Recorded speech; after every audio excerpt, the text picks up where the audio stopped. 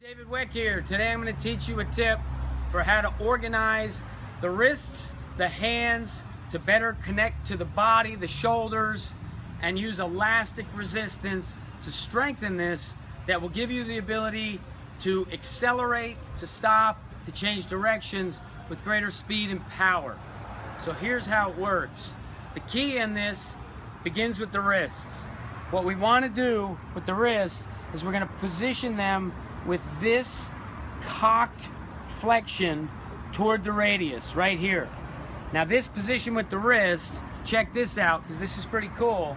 It's very, very similar to how you would set up for any kind of a barbell press. You see how my wrist is here? This would be if I was bench pressing or if I'm overhead pressing, I'm using that barbell. You can see that position of the wrist right here is very similar to what I want you to do here for this technique. So, next is the hands. What we're going to do specifically with the hands south of the wrists. We're going to put the hands together in a prayer position. We're going to flex down the hands and keep the fingers straight. So we're not doing this, we're doing this. It makes this diamond position. What this does is it creates a tensional balance in the forearms that bridges the hand and its fingers past the elbow. And it redistributes the tensional balance to the shoulders so the delts, the traps, the pecs, and the lats all can be harnessed better. And we're going to reduce the tension and the restriction through the biceps or triceps. So when I'm in that position supinating, you see how the biceps is shortened and it's tensed.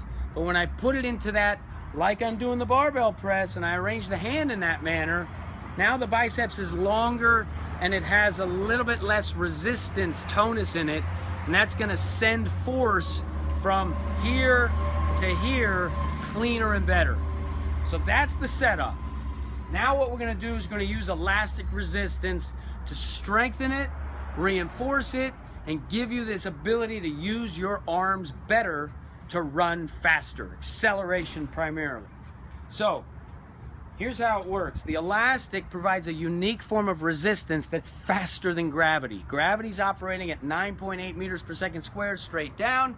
Elastics is moving faster than that. Imagine if I'm slingshotting, bang, a rack up, how much higher and how much faster that's going to go up fighting against gravity.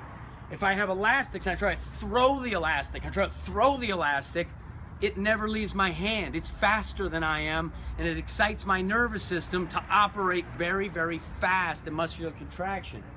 So I set up that position. Watch this. It's sort of like firing guns out of the holster. Boom! Get the fingers and the hands right. Get the wrists right with boom right there. That's your position. Now put the elastic right on the radius. Don't get it caught on the hand. Don't be right on the wrist. Be right at the radius.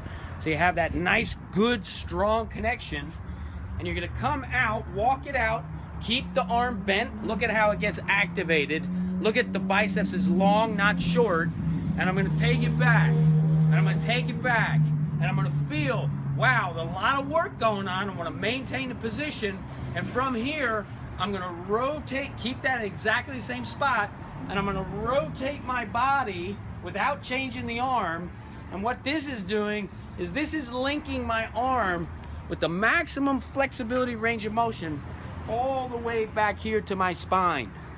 So now, once I've got that, and obviously I do both sides of it, I make them strong. You'll feel, wow, that was some unique form of work here. It reinforces the position with a nice bend here and a nice setup here.